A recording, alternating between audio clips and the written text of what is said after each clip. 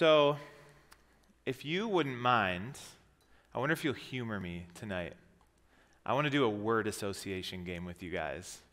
So you can't be shy, you have to actually talk. So I'm going to say a word, or maybe a series of words, and I want you guys to say the first thing that pops into your head. What do you think? You think you can do it? Okay. Okay, the first one is peanut butter. Jelly. Okay, most people said jelly. How about red, white? Blue. Okay, good. How about ham? Okay, a little bit more of a diversity there, but I heard a lot of cheese. I heard eggs, ham and eggs. Okay, what about broccoli? Okay, so we had a range. Some I heard gross, some I heard tasty, I even heard cauliflower. Kind of looks like it, I guess. So what if I say poverty? Okay, I think only like 2 people said something. You can't be shy now on me. Okay, what if I said being sued? Okay, I have one person who's cheating, I think. What if I said refugee?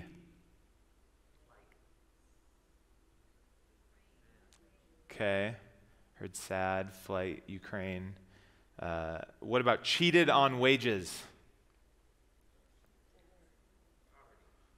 Okay. So I didn't hear anyone. I heard one person kind of say it, but I didn't hear anyone say joy for any of those last 4 things. Why didn't you say joy? You guys. No, but that's contrary to our thinking, right? To think of joy when we think of those things. But tonight we're going to talk about how this passage that we're going through, these 4 verses at the beginning of the book of James, he's going to bring us to the point where we can see these things that happen in our lives as joy. But before we get there, we need to introduce this new book that we're in. We finished Joshua last week, and we get to start a new book in the Bible. And we're going all the way, you're flipping all the way through your Bible, all the way back to the New Testament and towards the end of the New Testament. And we are in the book of James, as Sarvia just threw her pen across the room. That's okay. But yeah, we are in the book of James, and we're going to start, obviously, at the beginning with verse 1. And I think if we read through verse 1, it'll help us introduce this book a little bit. So James chapter 1, verse 1. So the first thing we get is what? James. Yeah, James, a bondservant of God and of the Lord Jesus Christ.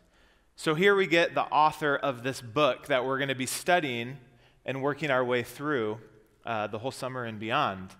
And he says he's James. But what James? There's at least 4 Jameses in the New Testament that I can count. Is this James, the brother of John? That's, with Jesus on Transfiguration in the Garden of Gethsemane, one of his inner 3. Well, it's probably not, because he was martyred pretty early on before this book was probably written. Most likely this was written by James the Just, aka James the brother of Jesus. That is who the author of this book is. And James, actually, the name James is special in my family. My middle name is James. My grandfather's name was James. My nephew's middle name is James. It's like this thing where we have middle names of James in our family. And I think it's because my parents have a special place for this book in their upbringing. So we're all James. So I love the name James. But this person, James the Just, is mentioned in Paul's letters. You can read about him in Galatians and some of the other letters that Paul writes. And then he's also a very prominent figure. If you read through Acts, the James that you're going to read about is the author of this book, James, the brother of Jesus. And he was one of the early leaders of the church in Jerusalem. So he was right there with the apostles and you'll read about him in Acts as you read about the Jerusalem Council and different things like that. That's the James that we're talking about. But James went on an interesting journey. And we can see this journey in Scripture. We could look all the way back in the Gospel of John, chapter 7, verse 2 through 5. But when the Jewish festival of tabernacles was near, Jesus' brothers, among whom would be James, said to him, "Leave Galilee and go to Judea, so that your disciples there may see the works you do. No one who wants to become a public figure acts in secret. Since you are doing these things, show yourself to the world." And then we get the kicker. For even his own brothers what? Did not believe in him. So it seems that in some way that James wasn't a disciple of Jesus necessarily. He didn't have this immediate faith in his brother, the Messiah. And you read elsewhere in Mark that James and Jesus' family came at one point to take him away when crowds were building because they thought he was out of his mind. So there was this sense of not really understanding Jesus, not really believing in him necessarily, that James would have gone through early on in Jesus' ministry and in his life. But then we read this in 1 Corinthians, in Paul's letter to the Corinthians, chapter 15.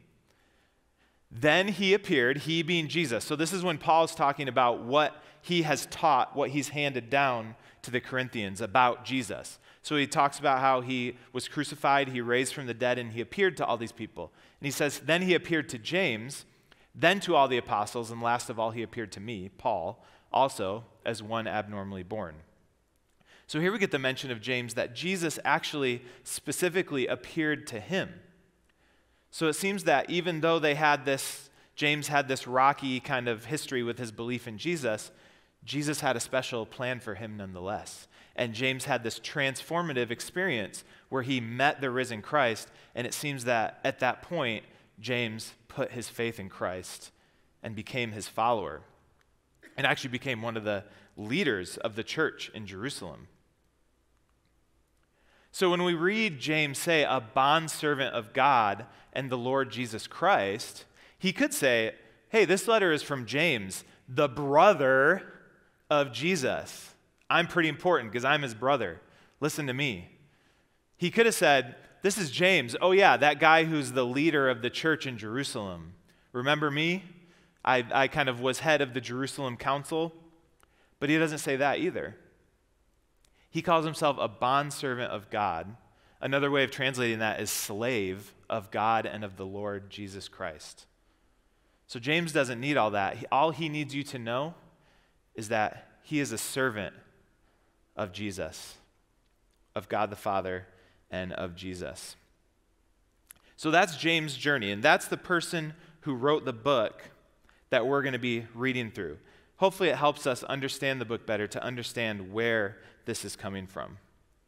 And it's interesting how he's Jesus' brother, yet he is writing a book in the New Testament, yet he has full faith in Christ, because it's our family that oftentimes knows us the best, right? And that's not always a good thing. They know our faults. My daughter sitting right there, you all see me as a preacher and stuff. She could probably tell you some things about me that I might not want her to. But James had the same experiences with Jesus, but he was Jesus, we know, right? But James grew up with him. James was in the same household, yet even because of all that, or in spite of all that, I should say, James became a follower of Christ and put his faith in him. And God still used him, and he still recognized Jesus as the Messiah.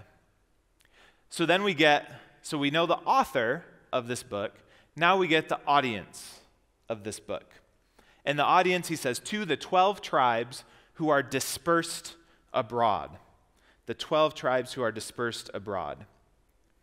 When he said, when we hear 12 tribes, especially coming from the book of Joshua, like we have been, we can tend to think Israel and Old Testament and the 12 tribes with the land and everything, the 12 sons of Jacob. But more likely, James has in his mind Jewish Christians that have been scattered abroad because of persecution. So in his mind, when he's saying 12 tribes, he's referring to the fulfillment of the 12 tribes, which is the followers of Christ in the last days. And we see some of this in, for instance, Matthew chapter 19.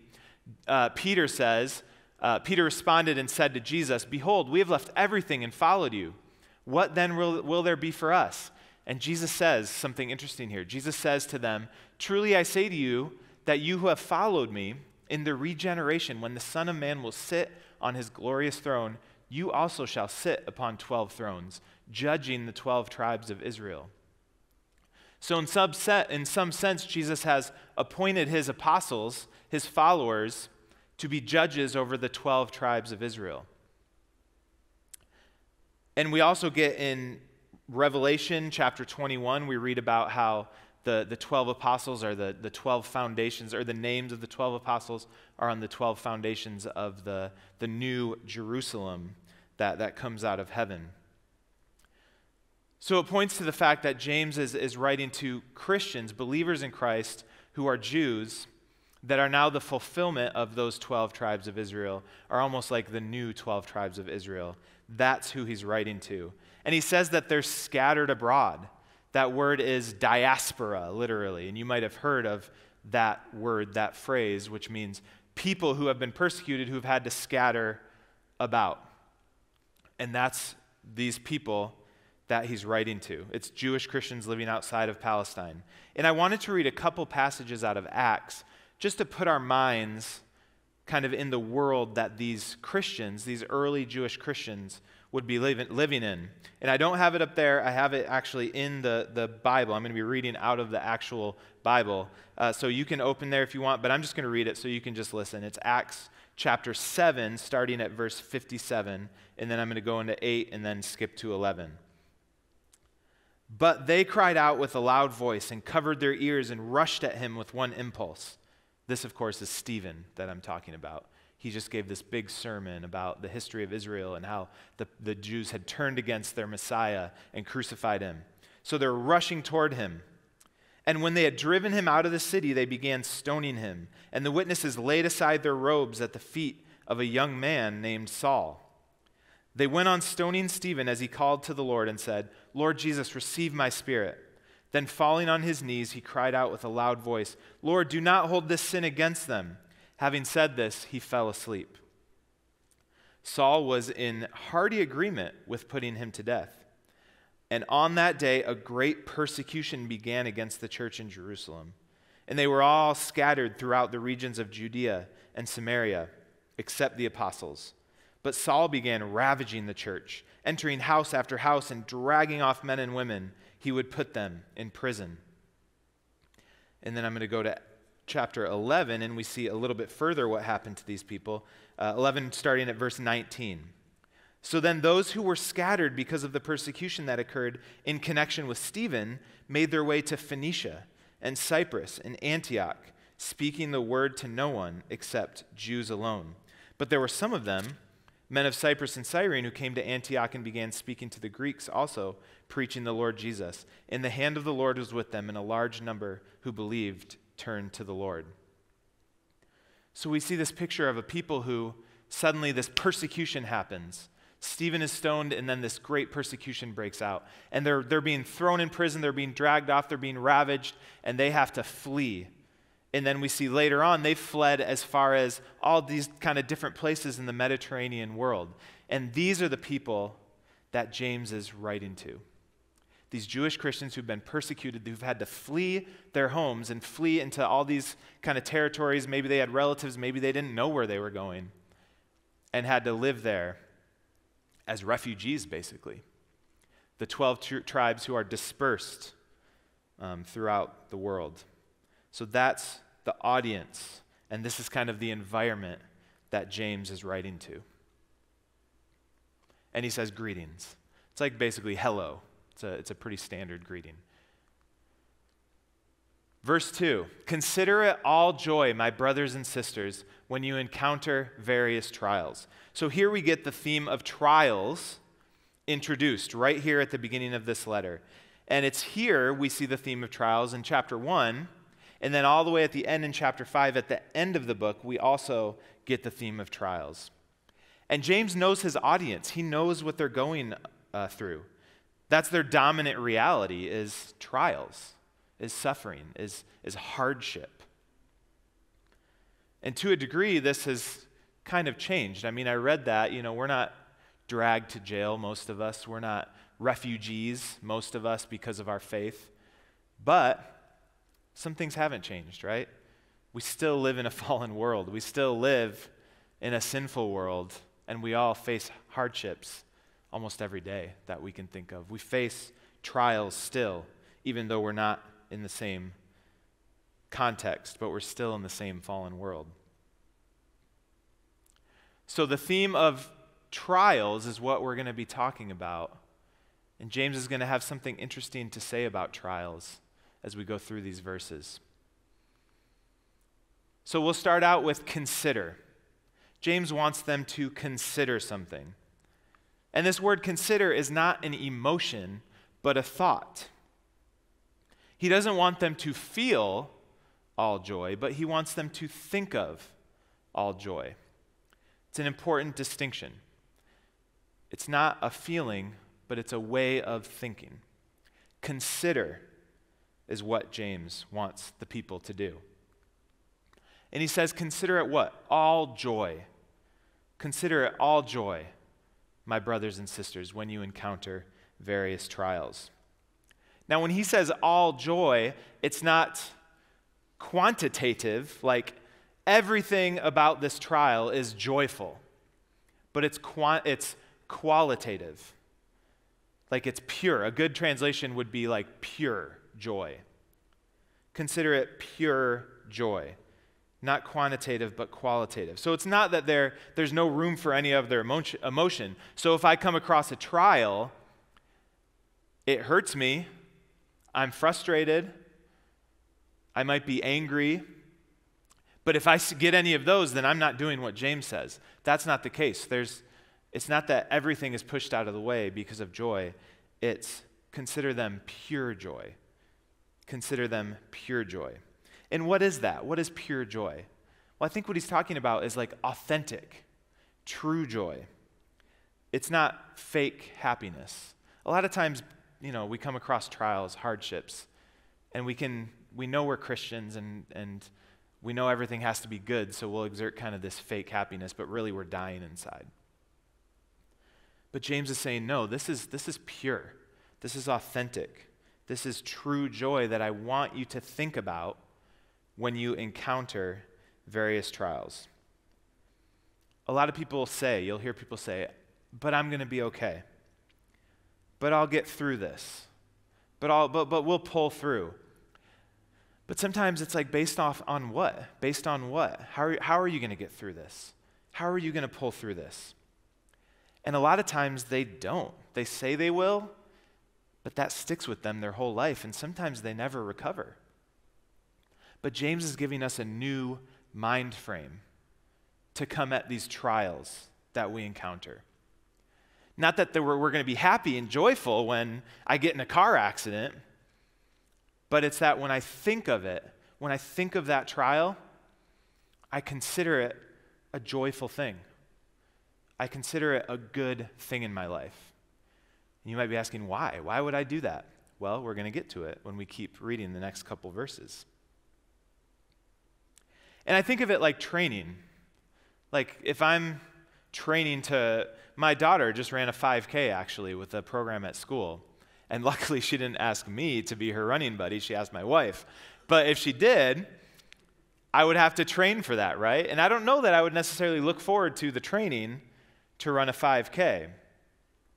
I wouldn't look at that and say, oh, I'm joyful I get to do that. I get to run and sweat and get tired and experience pain. But I know the outcome is good and healthy and wonderful because I would get to do that with my daughter. So it's these trials, I'm thinking of them as they approach as something that is good, is joyful. It's not something we naturally do, but this is what James is telling us to do. And he says when you encounter various trials, and the literal Greek translation for this word would be fall into. Like I'm walking along and I fall into a pit or something. So these aren't things that we seek out. We don't seek out bad things to happen to us so that we can have joy and God can do all the things he wants to do for us through them. These are just things that happen to us. So basically, James is saying this is the attitude you need to have when trouble comes your way, when you fall into trials or encounter them. And then we have trials. What exactly is this? What is he talking about? So this word, this Greek word, because the New Testament was originally written in Greek and we translate it to English, so the Greek word here could mean like outward trials, things that happen to me that are negative, or it could mean like inward temptation, kind of temptations that come along. It's translated both ways in the New Testament. And I think here it's clearly trials. I think that's a good translation. It's outward things that happen to us.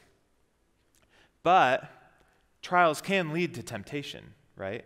Trials can lead to temptation to doubt God, to hate others. A lot of different temptations. So that temptation idea could be here as well. But I think mostly he's talking about these outward trials that we go through.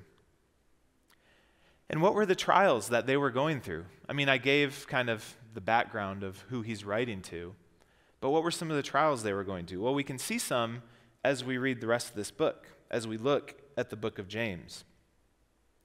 Poverty was a big one. I mean, most of these have to do with being a refugee and having to leave your home and being persecuted. And one big thing would be poverty that they would deal with. James deals with a lot of poverty in his letter. So we see that's a big thing that they're dealing with. Religious persecution. James talks about how they're being dragged into court and sued basically by the authorities basically because of their belief in Christ. So in that way, religious persecution. They're being taken advantage of. He talks about how these wealthy landowners are kind of shorting the wages and taking advantage of people. So we see some of that. Probably because they're easy to take advantage of. They're easy prey, right? They're refugees. They're followers of this weird sect that follows Jesus. No one would be mad if I take advantage of them. And then we have kind of the things we read about with Paul, dragging them to jail, persecuting them that way, real physical danger that they were going through. So that's the trials. When we hear trials here, that's the trials that the recipients of this letter were going through. But we have our own trials, right? And James says various trials. Other translation says when you encounter trials of any kinds. So he's not just necessarily talking about just their trials. He's talking about the trials that come in life. And certainly you're sitting there and you're thinking of your own trials, things that have happened to you that you've had to go through. Maybe you've taken James' advice here and seen joy in them, an opportunity, or maybe they stuck with you and made you bitter and full of hate. But we know the trials that we go through. And one thing I've been amazed, I've just been going to this church for almost a year, and one thing I've been amazed with is the faith in the midst of trials I've seen in people. I mean, I have a woman in my Sunday school class who, the week her husband died, she was in my Sunday school class, ready to learn about God, ready to praise God. There's another man in this church that I know, I think it was a day after his wife passed away. He was actually in my Sunday school class too, ready to learn, ready to praise God. And I come from a different church to this church. In that context, I mean, we had things like that happen. People would be gone, disappear for years. And that's if we were lucky that they came back. And you just see a different level of maturity. You can see that some people take this to heart. And we'll see that grows maturity. And you can see that. And I've seen that in some of the people at FBC. So verse 3, James says, knowing. So you're going to consider it all joy when you face these trials, knowing. So that word knowing shows us that, okay, here's the reason. Now he's going to give us, he's told us what to do, now he's going to give us why. Why do we consider these bad things, these trials, these terrible things that happen, joy? Well, because he says, knowing that the testing of your faith produces perseverance, produces endurance. And this word testing is a very rare word. It happens here, it happens a couple times in the Greek Old Testament, and everywhere else it's used to describe like refining silver or gold, the process of testing and refining those precious metals. The actual word is dokimion. Everyone say dokimion. Okay, good. I just wanted to make sure you're still with me. But that's the Greek word here for testing. And it's not a testing like to see if your faith exists, like testing your faith to see if it's there. No, the testing is like thinking of it like refining. It's testing something that's always there to purify it and make it stronger. That's the testing that James is talking about here. So I have a picture here. This is actual gold that was found in Arizona. This is just a picture of unrefined gold. And you can see the dirty parts, the parts that are not gold, right, that need to be refined out of it. You can see it's very raw, and it has these faults, and it has, lumps, and it doesn't, it might look attractive to you because you're like, that's still gold, I can get money for it, but it doesn't look super attractive. It looks dirty, it looks faulty. But James is saying that difficulties in life refine our faith. They're the things that will purify us, purify this gold, the actual trials that we go through, the actual difficulties that we face. And he says that the testing of your faith, the refining of your faith, produces endurance. Another way, and it might be translated if you have a different translation, another way to translate this is perseverance. It literally means a person who kind of successfully carries a load over a long distance. It's this idea of kind of building up stamina to be able to do something for a long time. And we see this idea mentioned in Luke chapter 8, the parable of the sower. You guys know this parable. Some seed falls onto the road, some seed falls among thorns, some seed falls on shallow ground with rocks in it, and some seed falls on good soil. And Jesus says in verse 15, "But the seed on good soil stands for those with a noble and good heart, who hear the word, retain it, and by persevering produce a crop." So these are the people who persevered. And we read about how there are thorns and there's different things that happen. There's birds that come and eat.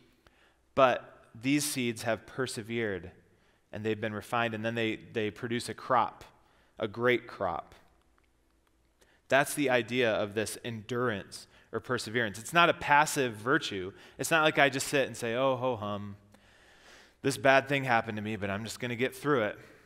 I'm just going to sit here and just take it and get through it. It's not a passive virtue. It's an active choice.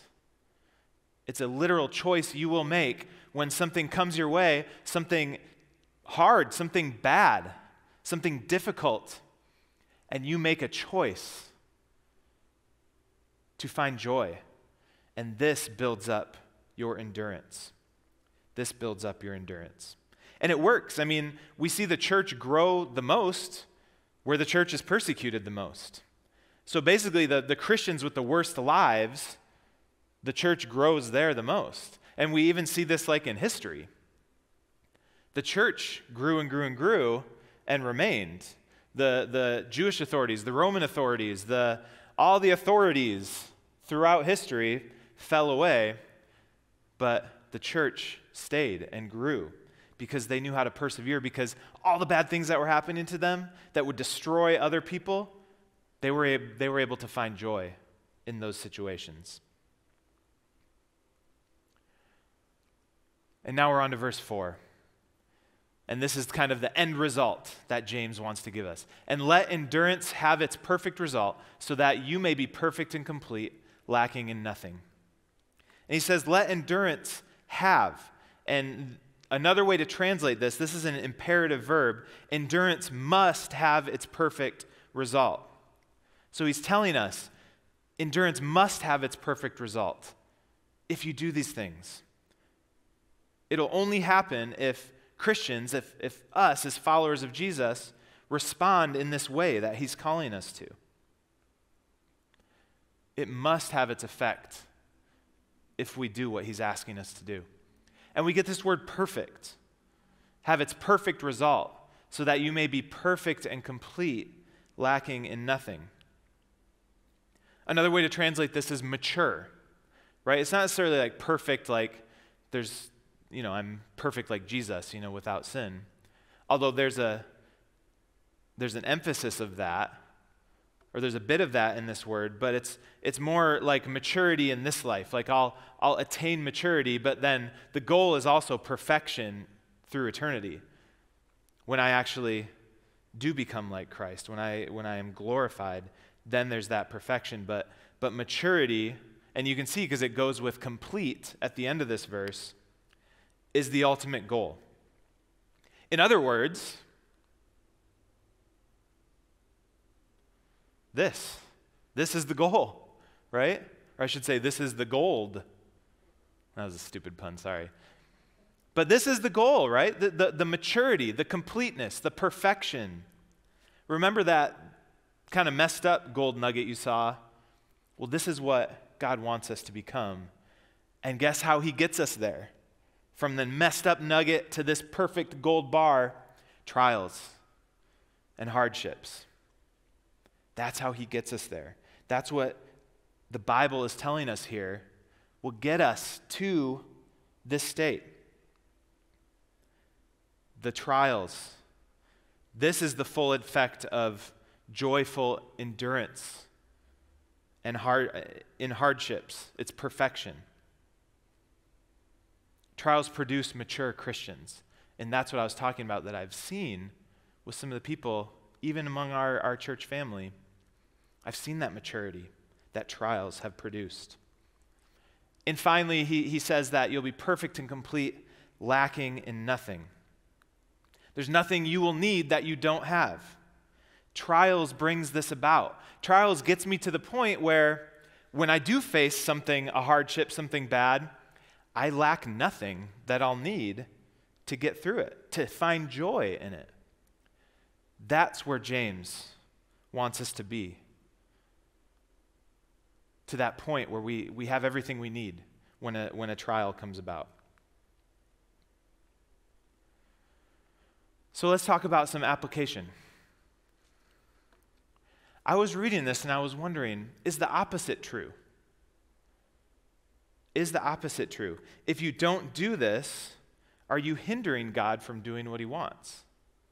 If hardships come my way and I'm that kind of a dirty, crusty lump of gold, am I going to stay dirty and crusty, or am I going to even get dirtier and more flawed? If I hinder God from doing what he wants through me by not finding joy. I mean, all of us, some of us might know people that are bitter and have hate. Maybe some of us are struggling with those things. Those are people that went the other way when a trial came about. Something happened and they couldn't find the joy. Not that they had to feel joyful about it, but they couldn't look at it with joy and look at it as a joyful thing. And it stuck with them, and it just caused bitterness and hate and brought them further away from God. And is it also true that, could it be without trials, that we can't attain the maturity, the completeness, the perfection that God wants for us? You know, people always ask, people that struggle with belief in God, why do bad things happen to good people? Oh, you're a Christian, then why did you get in a car wreck? You're a Christian, then why did you get fired from your job? Why do evil things happen? Right? The problem of evil. Could it be that, at least why bad things happen to Christians, is God is using these things to refine us and take us from that lump of kind of crusty gold to the beautiful gold bar. These trials bring us to that point when we see joy, when we find joy in them, when we look at them with, oh, God is using this to build me up. God is using this to change me. God is using this to get me ready for the next trial that's going to come along. We go into trials differently than someone who doesn't know the Lord. Because we know the outcome is good. The outcome is God's refinement. The outcome is God's making me more and more ultimately like Christ. We have a promise and a claim. You, if you follow Jesus, have a promise and a claim that is different from others. We have a promise that God will use these things. God uses all things for the good of those who love him. He will use these things to refine us and to build us up. But it's not easy, right? It's so easy said, but it's not easy done. But it's like following Jesus' commands in a sinful world. Jesus says the road to life is hard, and few find it. But this is the road to life, going through these hardships and being refined and being made more and more like him. I was watching, right actually before I came here, I was watching a video on the news, and they were interviewing a man whose niece had just actually died in the shooting in Texas. And it was the caption of the heading was, "See why this man forgives the shooter, his niece's shooter." So of course, I click on it. I want to see, I hope he forgives for the reason I think he should forgive. But they interviewed him, and he says, I don't hate that person. I don't hate the police if they made mistakes. I don't hate whoever, all the people that everyone's blaming, even the actual shooter. I don't hate that person. He says, I forgive that person.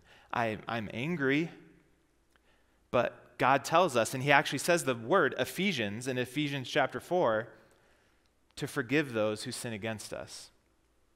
And the reporter, you can see it in her face, she's just so confused. She's like, what? You're going to bury your niece like in a couple days, and you're forgiving the person?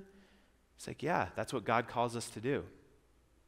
And I watched that right before I came here, and I was thinking, this is what James is talking about.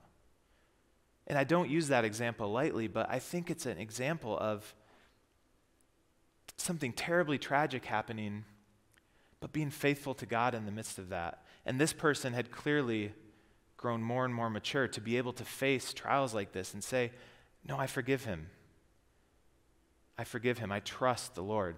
He had a hope. He had a response that was different and even confusing to others. He had hope and forgiveness, and that's what James wants us to have. That's what God wants us to have through reading the book of James. To have joy in trials because it refines us to get us to where God wants us to be. Would you pray with me?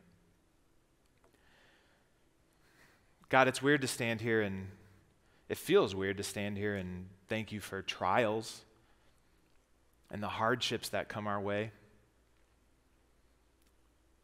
But I do thank you for those things because I know that in my own life, you use them to build endurance, to build up my faith, to refine my faith, to be stronger and able to bear even more. I pray that all of us tonight, in here, watching online, that we will be able to think of these hardships that we have. We all have different ones. We all have various things that have happened to us, that will happen to us. May we think of them joyfully because we know the ultimate outcome is good. The ultimate outcome is for our good.